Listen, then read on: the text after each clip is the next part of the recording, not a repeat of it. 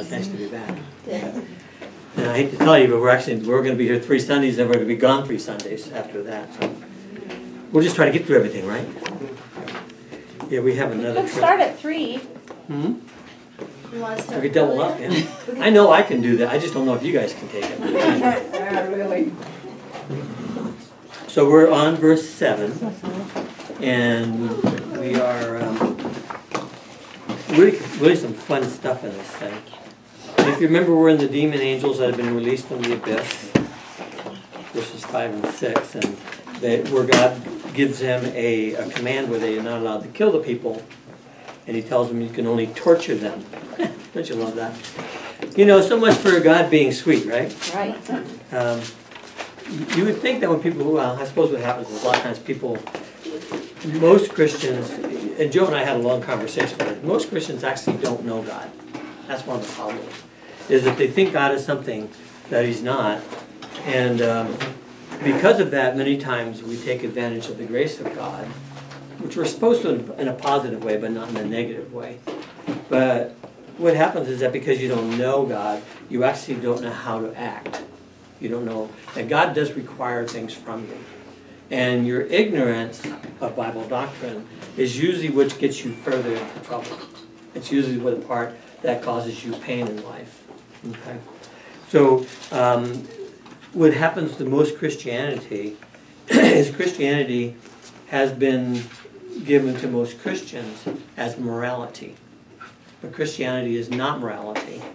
And most people don't know enough about the Word of God. In reality, morality has the ability to be both a good thing and a bad thing.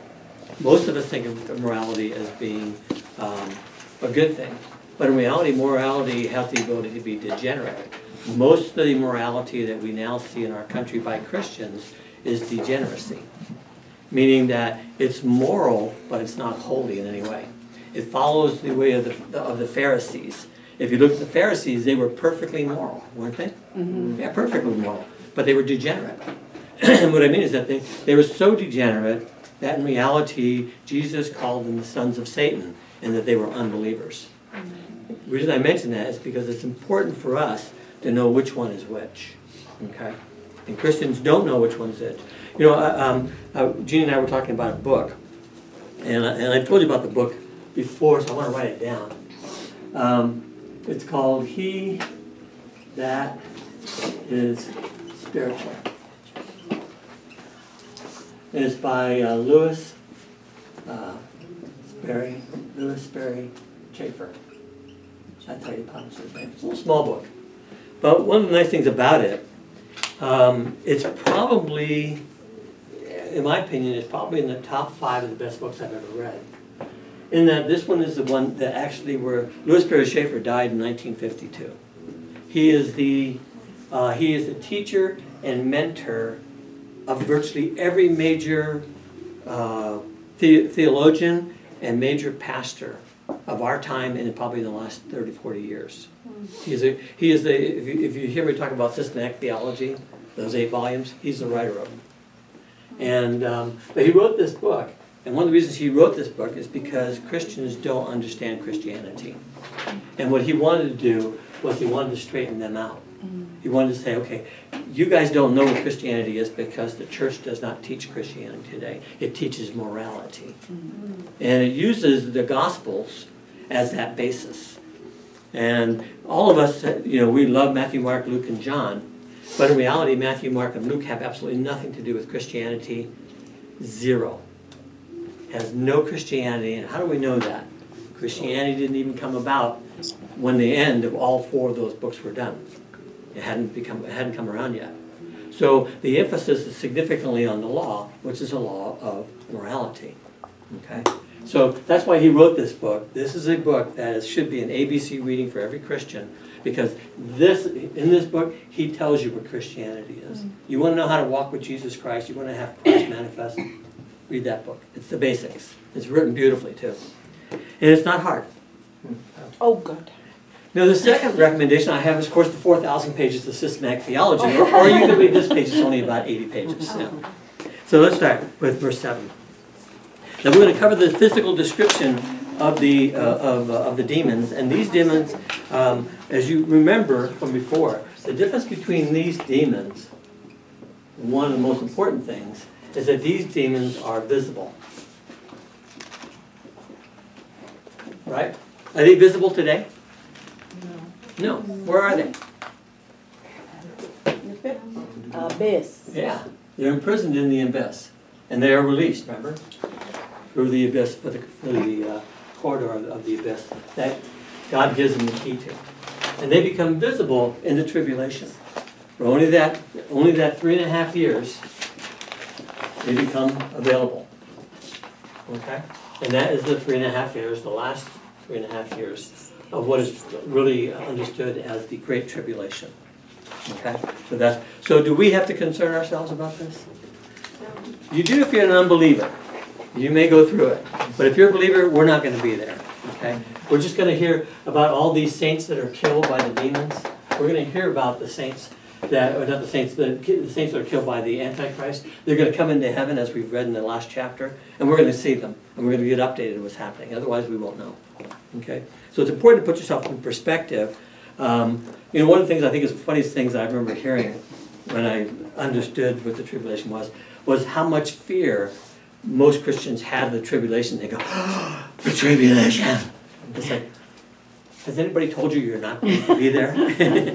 So, you can't be there. That's the whole point of 1 Thessalonians chapter 1, remember? Where it says, don't worry about it. You've heard that the tribulation is happening, but the man of perdition, which is the Antichrist, cannot arrive until he, the Holy Spirit, is removed.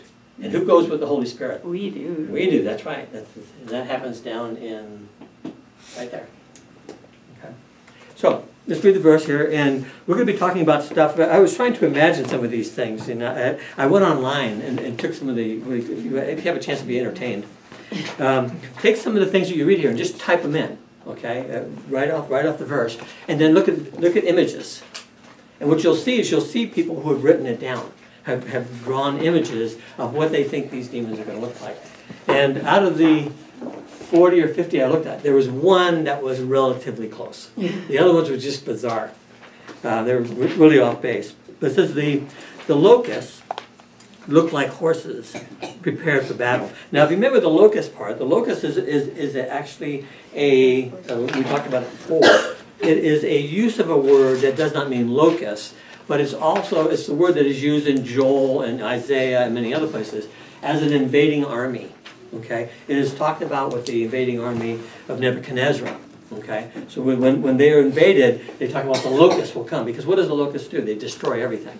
There's nothing at all, and they have lots of things about them. So that's what they said. So it says, and the word here says they looked like. Okay, and this is a word that is really important to us, so that you don't act like the idiots who already do this stuff. The word like means that you're going to start an analogy, okay? Okay?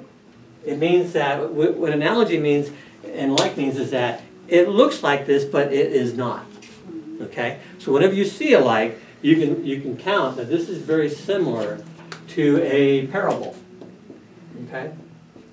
And I mean, in its direction is like a parable. A parable is a story that has a spiritual meaning but has an earthly application by God using something, usually farming and things like that, so that we get to understand what He's talking about. But you can bet that the actual thing itself is never what He's trying to talk about. Okay? What he's trying to do, what a parable does and what an analogy does, is it helps you understand something that is beyond your ability to understand. Okay? It's we know the words.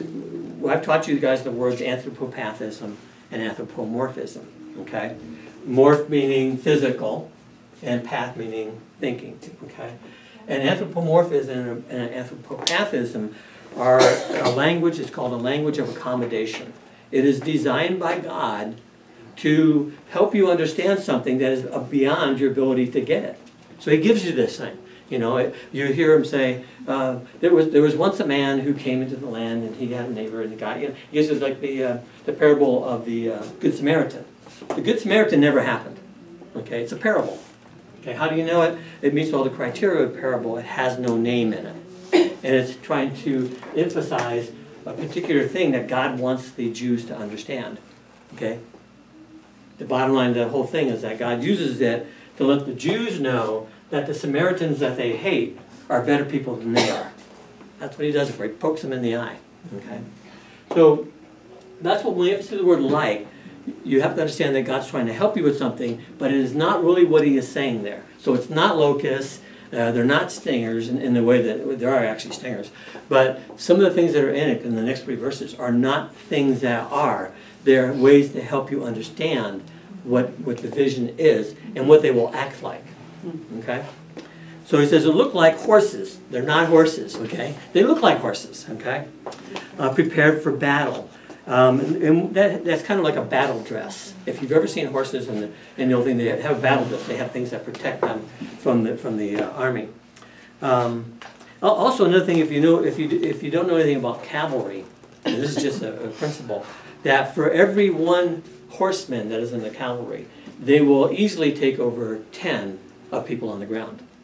Okay, and that's why cavalry is what it is because that ratio is that you can, in reality, the ratio is 10 to 1. Okay, so it's a pretty good odds. This has this same thing here, but even more so. It says, on their heads, they wore something like, see, like is the word here, like crowns of gold. And their faces resembled, but not like, human faces. So that should tell us a couple things. That one, whatever it is about angels, they resemble men in a great way, in both sides, right? We see that analogy on the elect side of God, the angels of God, and we also see that exact same side here. So whatever it is, they have that resemblance. And we're talking about only the physical ones. And the physical ones that have been restricted down the prison are let out only during this period. And for a very specific reason that we've talked about.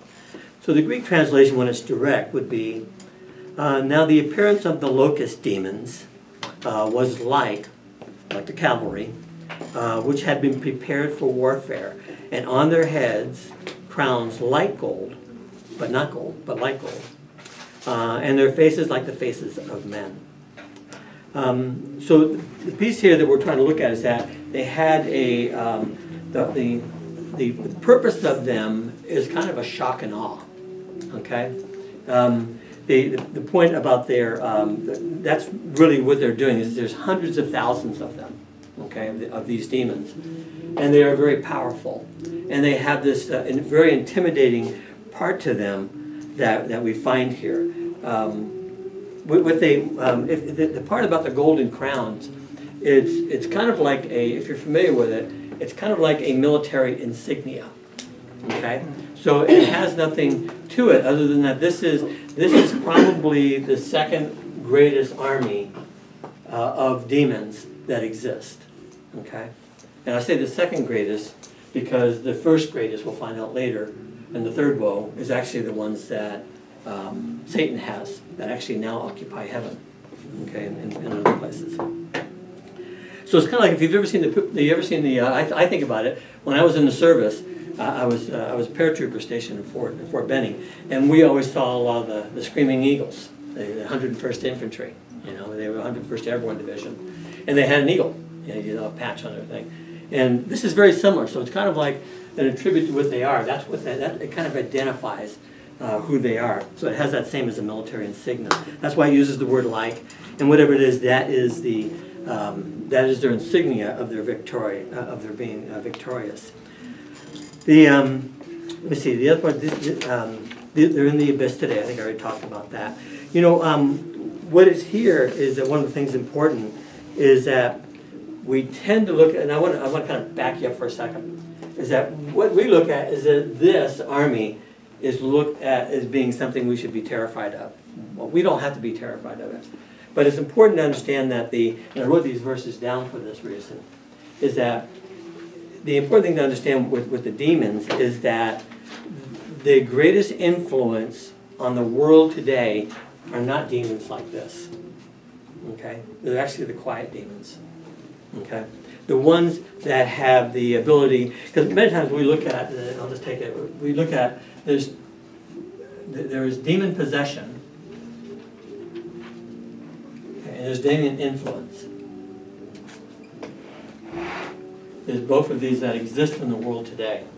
Now the demon possession can only be done to unbelievers, right? That was supposed to be, you're supposed to say, yeah, that's right. Yeah. And the reason we know that is because you cannot be possessed by a demon as a believer because you have the Holy Spirit in you. Okay, so that cannot happen. Lots of theologians say differently, but the doctrine of the indwelling of Christ in you, the indwelling of the Holy Spirit, tells you that a demon cannot possess you under any circumstances. Okay, as a believer, he can influence you. Okay, so this can be done for believers. Okay, and unbelievers. It can be done for either one. And this is where the demon, how do they influence you? Is that when you reject, here we talked about that, when you reject Bible doctrine, okay, in your soul, when you hear a piece of doctrine and you reject that, the only thing that can replace that Bible doctrine is what? Doctrine of demons. Doctrine of demons, that's right. The doctrine of demons. So when you say no to God, what's in there? The doctrine of demons. That's where it fits. Because in reality, we've talked about this a million times, your brain looks like this. Actually, there's thousands and thousands and thousands of these. And in each principle, you have a place in it that is either of God or it's of the world. So those are the two things you have. Okay. This right here is called Bible doctrine. Principles of God, right? This one here is of the world. This is called evil as a way of thinking. But it's also called the doctrine of demons in the Bible. The Bible calls it the doctrine of demons. DD or BD? DD or BD? Yeah, exactly. You have two choices. So whenever you reject something of God, the only thing that is left over to fill that, because in your principles of understanding things, there's only two things you can have. Either you can have God or you can have the world. They're mutually exclusive. Okay? An example, the best example and the easiest one, is that let's say this little box right here, and there's, like I said, there's thousands of these boxes. For everything that you believe in, every principle that you have has this little box on how do you deal with it. Okay, a principle. Before you become saved, okay, you believe that Jesus Christ is a really good guy. Yeah, he's a good guy. He's moral. Lots of people really like him. But when you say he is the Savior and God, what do they do with that? They reject it. Try it sometime. You can sit and say, you know, one of my greatest heroes in life is Jesus Christ. And people go, oh yeah, me too. He's a great man, probably the greatest man that's ever lived. And then you sit there and say, yeah, you know something? He is the Savior of the world and he is God. Whew. Now you get a fight. Okay? You notice that? Just like that. Okay? The reason being is that it's fine for Jesus to be a good guy, but it's not fine for him to be the Son of God. Not good for him to be Savior. So they reject that immediately. Okay? When they do accept the gospel, this little part about who they think Jesus is, in the part where Jesus says, who do they say I am? Who do they say I am? Okay? When that changes, and you become saved with gospel, Bible doctrine, that one little area is now, the answer to that is that I believe what the Bible says. I believe that Jesus Christ is the Son of God. He is my Lord and he is my Savior. Okay? That little spot that was previously the world point of view changes. Okay? And like I said, all the other points of view, when somebody first gets saved day one, everything else, all these other boxes have W's in them. Right? They couldn't be otherwise. They have W's in them. But this one has changed. So when you come to Bible study and you read the Bible and you allow the Lord to change you, to be transformed by the renewing of your mind, then you'll be able to test and approve God's will. It's good, pleasing, and perfect will. These become Bible doctrine, Bible doctrine, Bible doctrine. Okay? And a Christian's ability to walk with God and to fulfill the plan of God and to be like Christ is exactly the amount that he has those filled with Bible doctrine. Okay? And to the amount that he still has the world in him is the part that still thinks evil. Problem is that many times that evil is what we would call good. It's moral. And you know where I'm going to go with this, right? Be nice. Nice. Okay. Be nice. Be sweet. Yeah. That's why I was making the joke about it again. Okay. This is not Christianity. Yeah, like sugar. Why isn't this Christianity? Because unbelievers can do it. That's the acid test. So, this is nice and sweet. What God has in mind is what? Holy. Holy. You know, the holy viewpoint is that this is who Jesus is. The world's viewpoint, this is who Jesus is. So whose viewpoint do you have? And that's always the question that's before you. Whose viewpoint do you possess? Okay? So demon influence to Christianity, who believe that Christianity is about being nice, sweet, and kind, is in reality not a godly viewpoint. It's the viewpoint of Satan. Okay? Most of us have trouble with that. When you first say, yeah, but we got to be nice. No. Nice is not a goal. It is a result. Okay? It's a result. It's because Christ reigns in my heart, because I believe in Bible doctrine, because I walk in the Holy Spirit, because Christ comes through me, because He lives in me. Because of that, I appear from all circumstances to be nice. Sometimes I'm not. Okay? I think that much of the nice, sweet part of Jesus will be revealed at this time.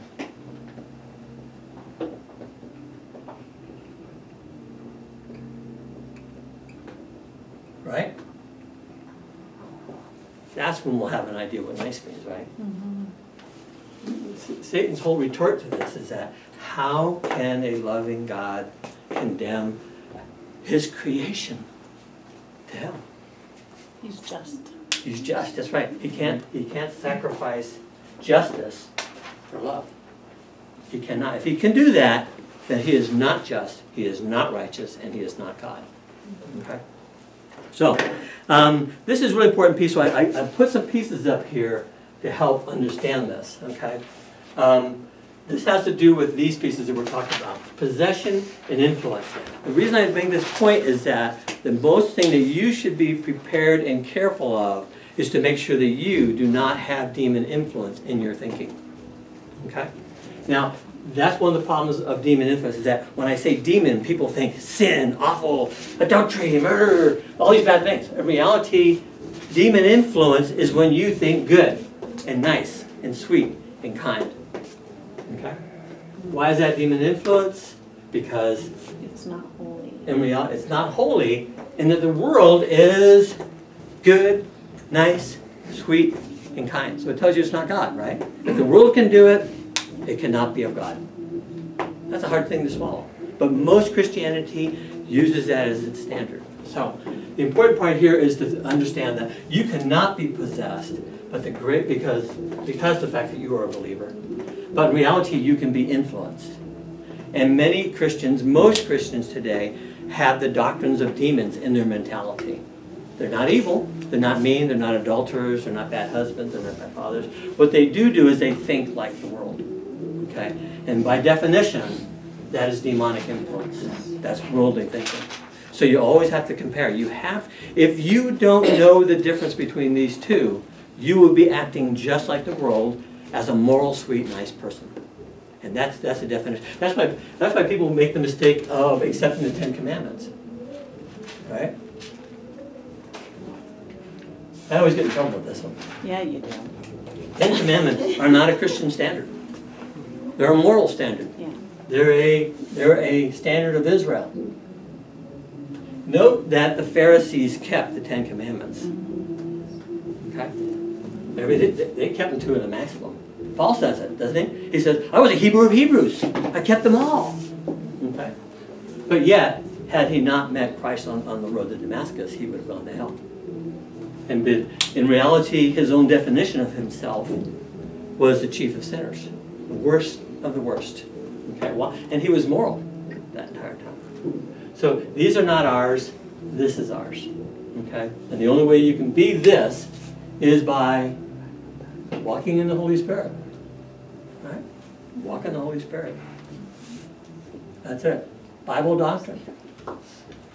Virtue. That's the result. God in me, Christ in me. I can do all things. You know, this is kind of revealing that the road is narrow. It's very narrow, you know. In fact, usually my joke is that usually when you find yourself on a big highway, you're in the wrong place.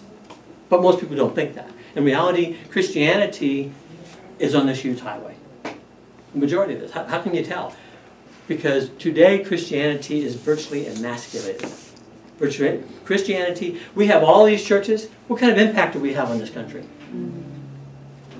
Did you read the paper this morning? This is how much impact we've had lately. Look at the news. Okay? What does that tell you? We're not doing our job. Okay? It is the light of the world that we are. We are Christ's light to the world. And when we act that way, evil has to move. It has to. So it tells you that Christianity is not doing it. And the one reason is because they believe this rubbish. In reality, they are demon influence. They have incorrect values. They do not have Bible doctrine because they do not identify it, like I was saying in this book. And because of that, they think sweet and nice is the standard. Or the Ten Commandments. I'm really good. I don't do anything wrong. I don't cuss. I don't smoke. I don't chew gum. Yeah. Just messing with you on that one. But you get the point. Okay.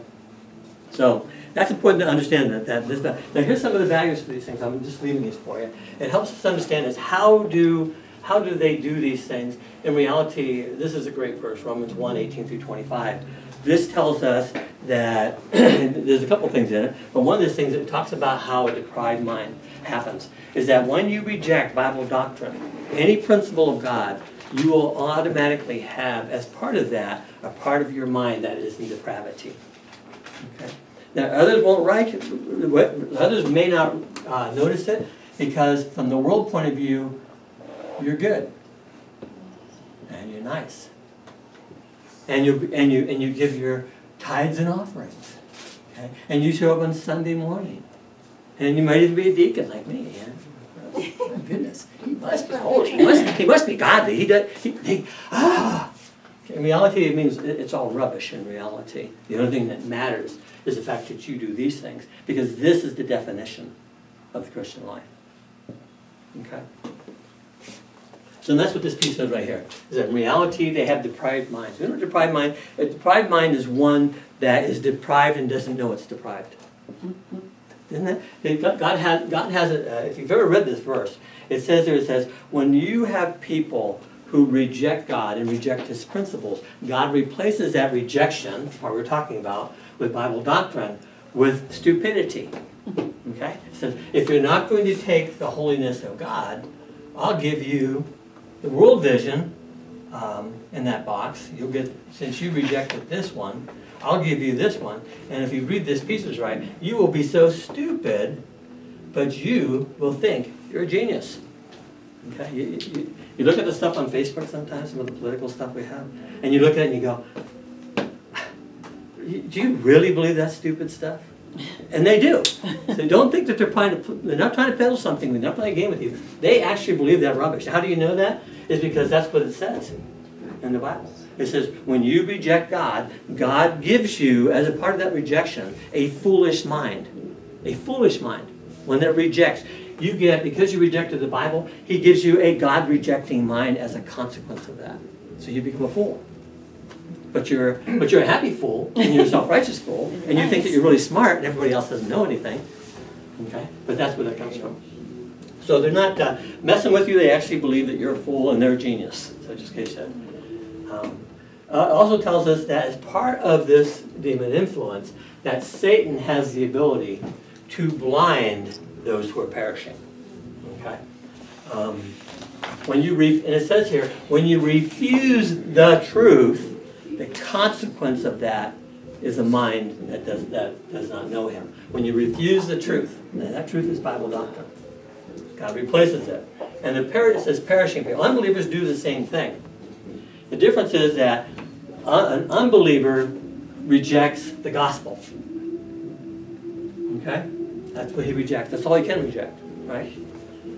What a believer rejects is Bible doctrine, the principles of God that are in the Scripture. Okay? And they're shown right here. 1 Corinthians 1:18. This is what the believer does. Here's the unbeliever who rejects Bible doctrine. And that Bible doctrine for him is the gospel. Okay? So you understand that the people that we are up against in this demon part are enormous. I actually have about 10 verses here if you want to look at them. There's also 2 Corinthians 4, 3 through 4. And 2 Peter 2, 20 through 22. That shows you where unbelievers are blinded by Satan to the truth of God. Believers are, this verse up here, plus 2 Corinthians 6, verse 11 and 12. In Romans 16, verses 17 and 18. And this verse up here. These are the people, in Romans 16, 17, and 18 is the ones who are called the enemy of the cross. Many people think that those are unbelievers. The context tells us that they are believers.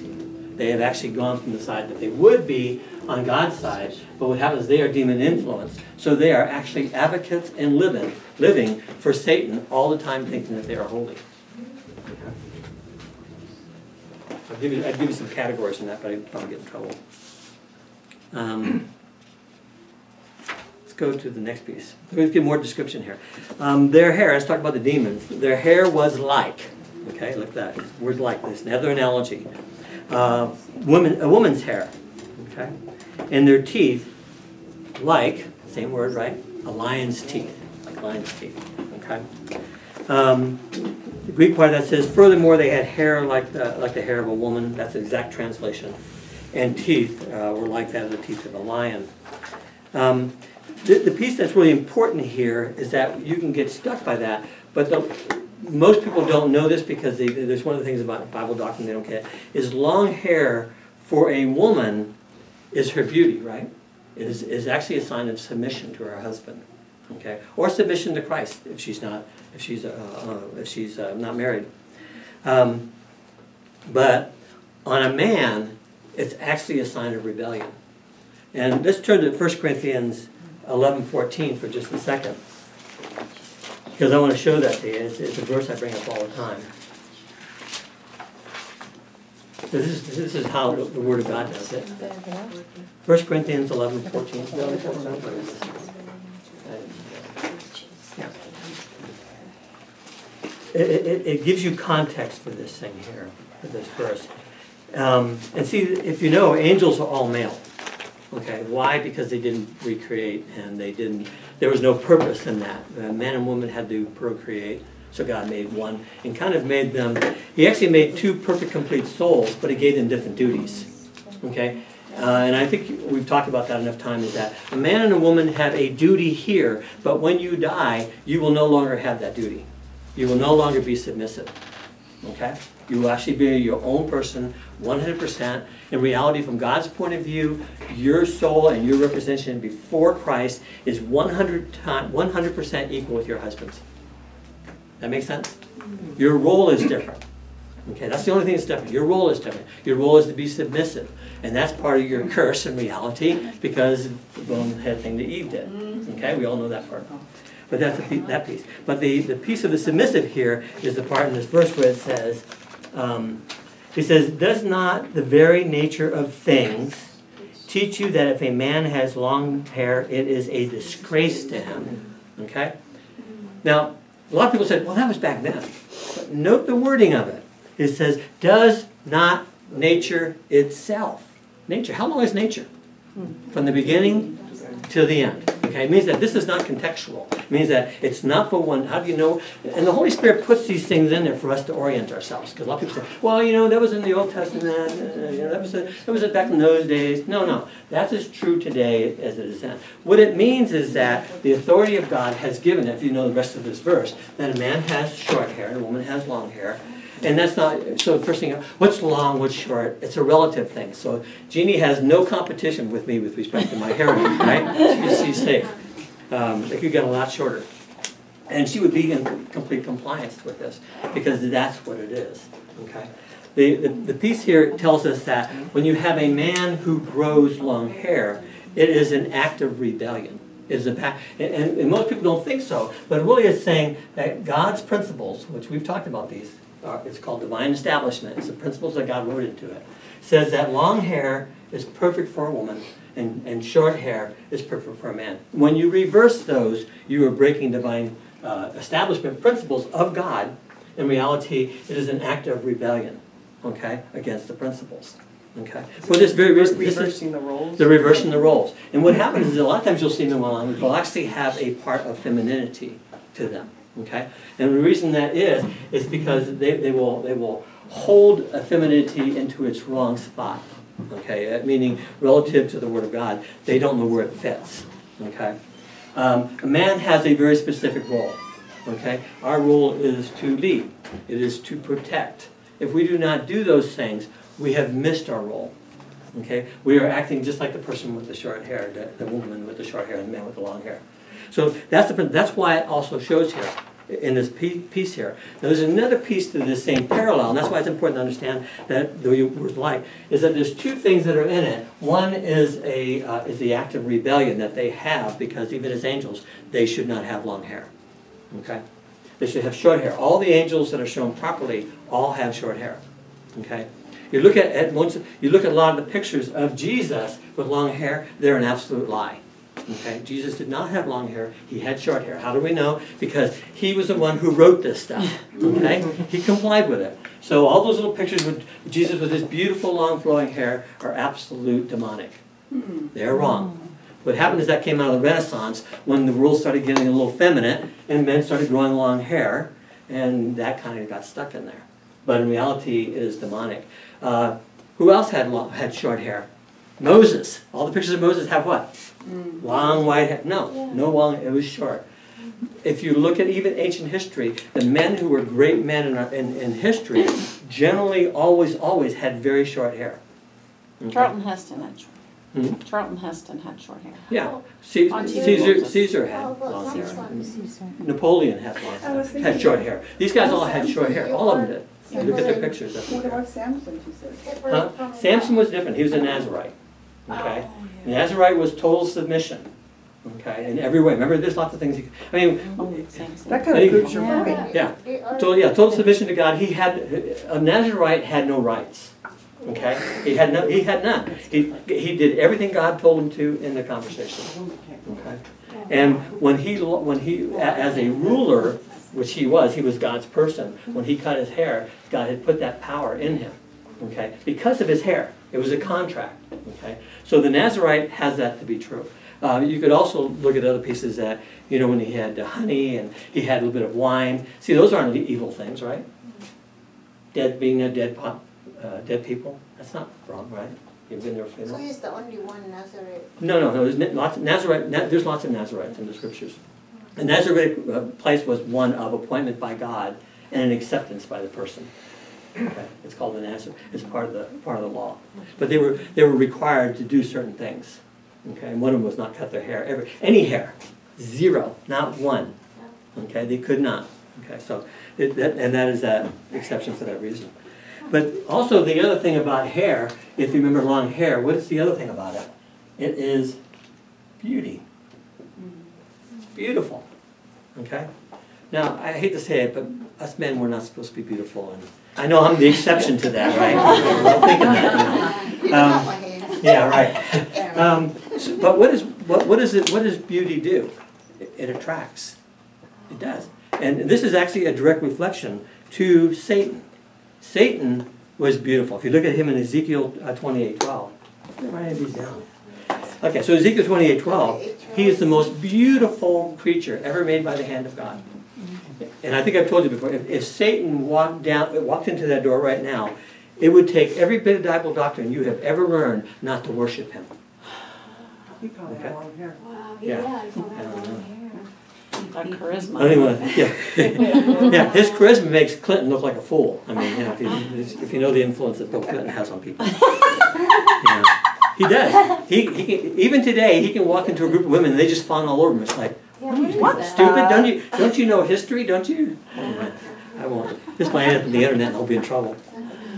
But what does beauty do? It draws you into it. Okay? I don't know about you, but when I first saw my wife, I thought, I'm a sucker even today. Okay, I go down hard.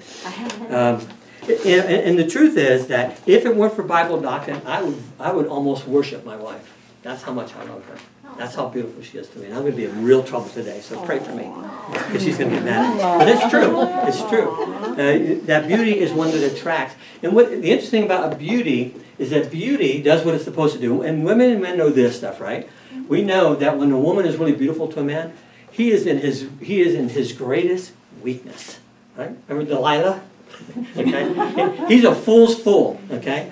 If my wife could use me wrong, I'd be a fool's fool. Trust me, I'd really have to struggle with it to put Bible doctrine back where it's supposed to be. But that's what it has. It has the ability. It is a position for the responder of it. It is a position of complete weakness. Okay, it's not a position of strength. It's weakness that I have. She has the strength in this case. Okay, but that's what beauty does. Beauty has that. When you see something beautiful, you go. Okay, you drop all of your guards, and all you can see is this beautiful object. This is exactly what is happening here. In reality, the demons have this quality for the beauty aspect of it, as does Satan, to make everybody drop their guard, okay? Because they're about to have their head ripped off by the lion's side. Okay, in this case, they're going to get stung. But I imagine what happens. You're going to think, well, why don't people see these things and run? They're not going to run. They're going to go, wow. They're going to be like dumbfounded until they get stuck, until they get stung. But it helps you understand that this is the dynamics that's taking place here. There's a beauty and there's a vulnerability, but there's also a total disobedience to God's will and God's way that's shown by the long hair. And that's why I gave you that verse. Satan has that same piece. The other piece of this thing is that they become absolutely vulnerable. The attraction, the world's attraction, if you take a parallel to this, the world's attraction to us is beautiful. Okay? Now, it isn't if you have Bible doctrine, but if you don't, it's like, okay, guys, I tell you what, today, I'm going to give you each $1 million. Probably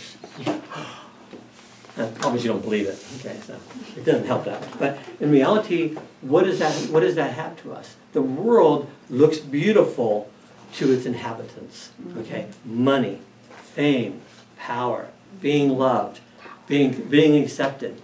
Those are huge, powerful. They are beauty to us. It is what the world speaks to us to make us usable. Okay? So that's part of it. It says, we think about what happens when you actually get it. Okay? It doesn't deliver, does it? Okay? It doesn't deliver. In reality, if you get $1 million, what happens? You start using it in all the crazy ways. Then you say, well, I wonder why I didn't get 10. I really could use 10 million. A million's okay, but Lord, 10 million would really hit the spot better. What does that tell us? It's unsatisfying. It doesn't have that ability to do that. And that's true with everything. That's why the people, Gene and I were watching that program with that guy, Anthony, whatever his name is. But we were looking at the show, and this guy has everything. Is he happy? He's miserable. He's absolutely miserable. Okay, because it promises, but it doesn't deliver. Beauty does the same thing. Ultimately, when you are in love with somebody, that beauty has to be replaced with a beauty on the inside. Now, I'm really fortunate I actually knew about the second part before I knew about the first part. Okay? Is that, I don't get in more trouble with that, so we'll just leave that one alone, you know what I mean? In reality, the other part has to be delivered, because what happens is the beauty, you start taking that for granted. No matter how beautiful a woman is, you see it all the time, right? A man has a beautiful wife, what's he do? Cheats on her with an ugly woman. It's like, and you look and you go, what are you, stupid? But it happens all the time. Okay? Why? It's because there has to be something else. The beauty is just deceiving. What the world offers is deceiving. It will never, ever deliver on what it offers. Ever. Because that's not how God... Does God deliver what he offers? 1,000 times more. Okay? So that's the whole principle. That's what's happening here.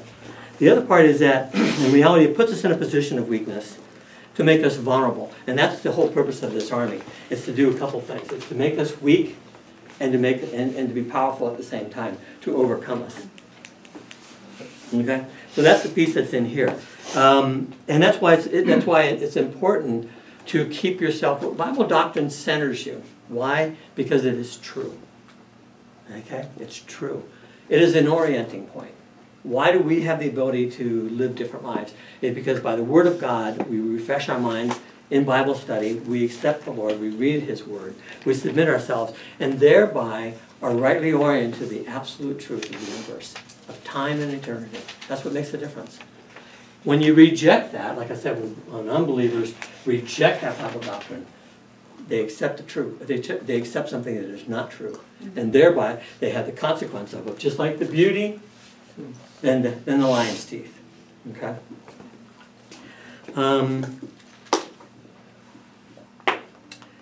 And I'm going to little note. I said sometimes beauty is followed by absolute ruthlessness.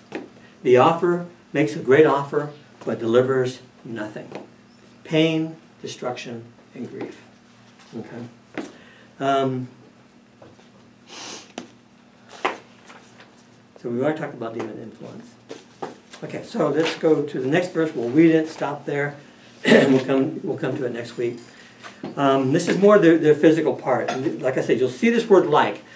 Help you to understand that what it is telling you is something of its quality in a visual way that helps you understand.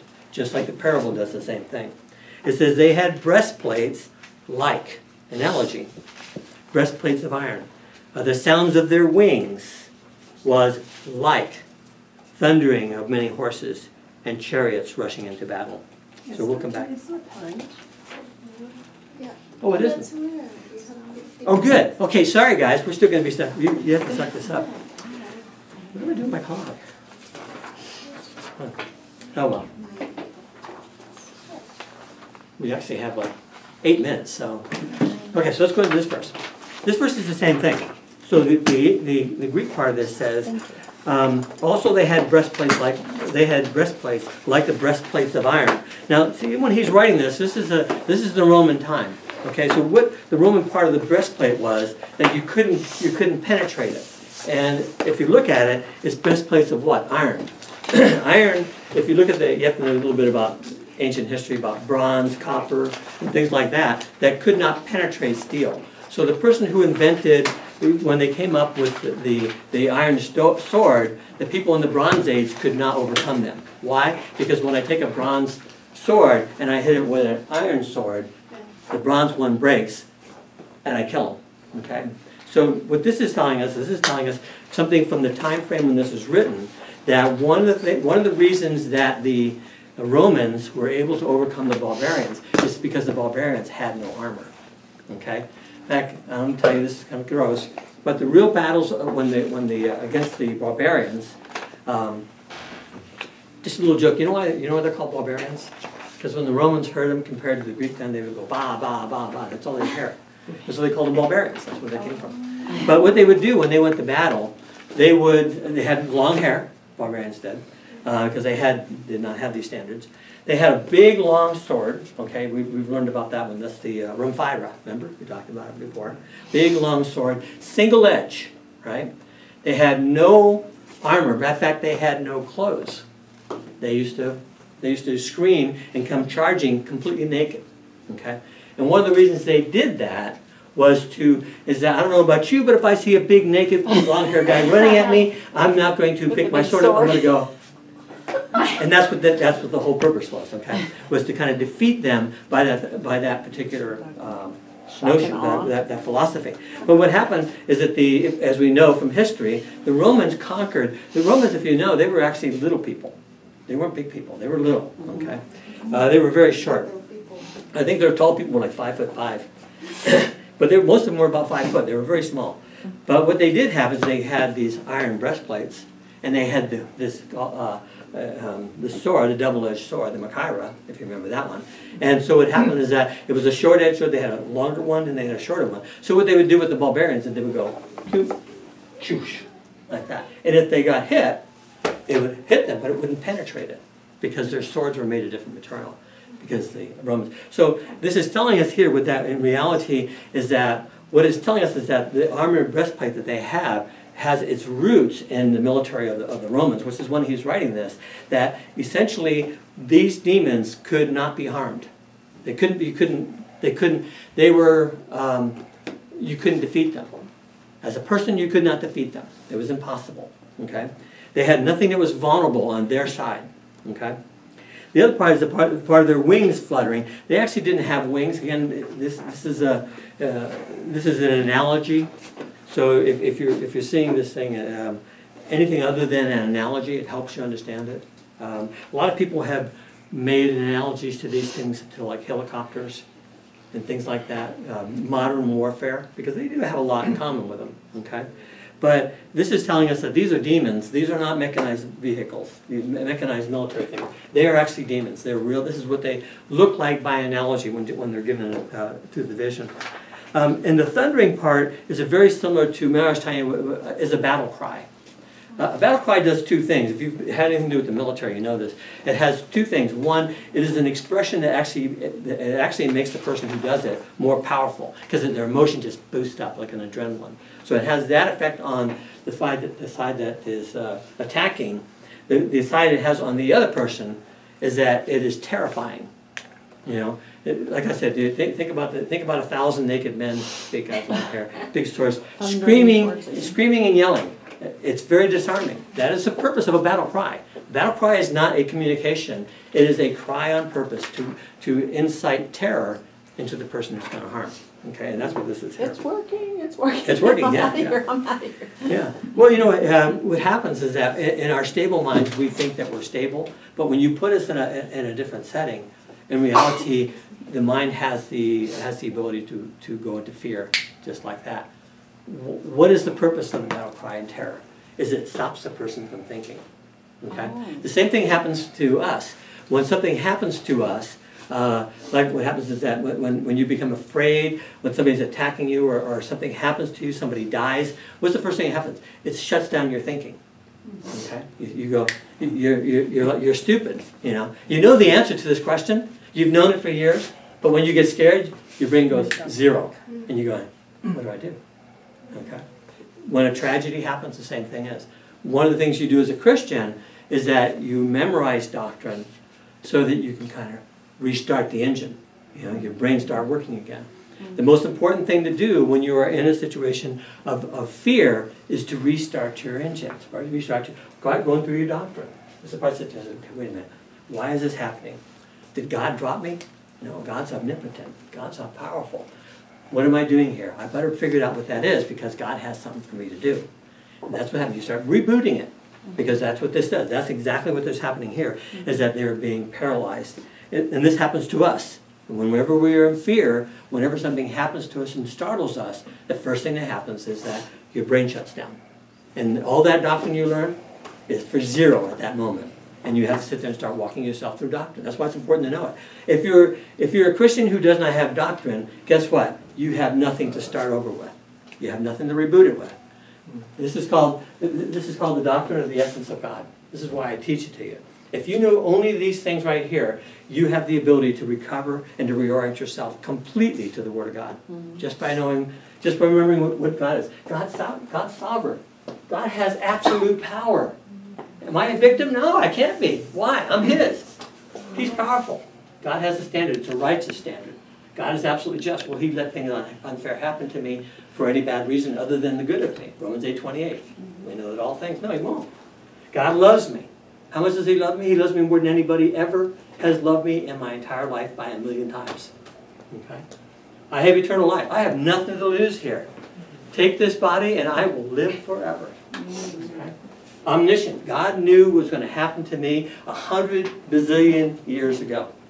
He knew it. He knows what you're thinking this very minute. He knew it forever ago. There was never a time that God did not know exactly what you're thinking. Ever. What was going to happen to you. Okay? Can God take care of this? I don't know about you, but I went out and looked at the stars last night, and the universe happens to be very, very big. Milky Way was streaking across. I was just going myself. What a display, right? What a display. Immutability, God does not change. He has to love me. He has no choice because He saved me. Even if I'm a bum. Even if I don't do what He wants me to. This is the part of the Scripture where it says that I have the ability to give up God, but God, the Lord, cannot give up me. He has to be true to Himself. So, the immutability and the veracity. What God tells me is always true, truer than anything else. So those are the things that help you in this kind of thing. The analogy here is to help us understand that these beings are going to destroy these people. Okay, not destroy it in a death sentence. He's going to destroy it, as we've talked about, to put them in so much pain, to put them in so much torture for 5 months. Okay? And what's that called? Most people sit down and say, that's horrible. The world point of view is, how can God do that? And the answer to that is that if he does not do that, they will not have enough consciousness at that moment to realize that they have the ability to believe in Jesus Christ to be saved. So this is called grace before judgment. Because the judgment that they should be concerned about is that judgment. Right? That's the one they should be concerned about. And that is proper orientation. Now we're out of time by 1 minute. So we'll come back to this thing, but think about it. Think about it. We're going to read one more description, and then we're going to go into verse 11. Verse 11 is really, really cool. But think about, the reason this is important is because what it does do is it orients us to the truth. Many times as human beings, I've talked about before, sin nature and the worldly viewpoint makes complete sense to us. Why? Because we have it around us everywhere. It is our first native language. Okay? It is always important for us to reorient ourselves to the truth of God so that we do what he asks us to and that we always take care of ourselves. Okay? So let's pray. Dearest gracious Heavenly Father, Lord, thank you for the truth that you write in all these things, that even in this horrible time that we're reviewing in the tribulation that we won't even be there for. Your truth is always true. It's always right there. Even though these beings are great and powerful, in reality, we are kept from them by your power. We are protected, especially when we get under the shelter of your word and your spirit and your truth. I pray, Lord, that we will pick your way and your viewpoint above all, no matter what we see and know. I ask this in Jesus' name, who did that perfectly. Amen.